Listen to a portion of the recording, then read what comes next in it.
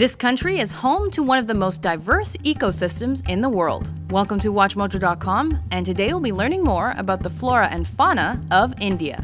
India is a striking country with spectacular landscapes that boasts a number of diverse ecosystems.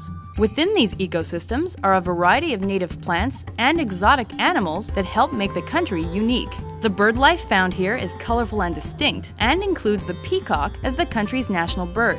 India is also home to a number of large and well-recognized animals. Leopards, as well as lions, are some members of the indigenous animal population. However, the Asian or Indian elephant is the continent's biggest animal. Throughout India, they are protected by a special conservation project, and their presence helps draw tourists to the country as well.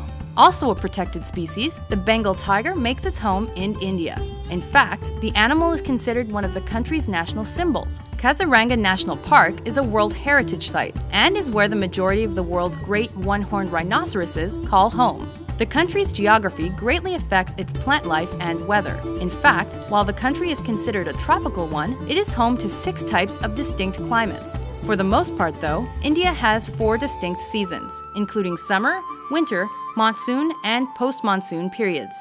In the north of the country, India's border is lined by the Himalaya mountain range. In this area, glaciers can be found. To the west is the Thar Desert, whereas elsewhere in the country, lush green rainforests can be found.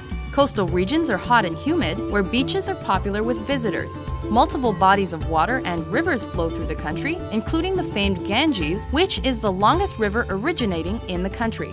India is also thought to be home to over 15,000 species of flowers, making the landscape a colorful one.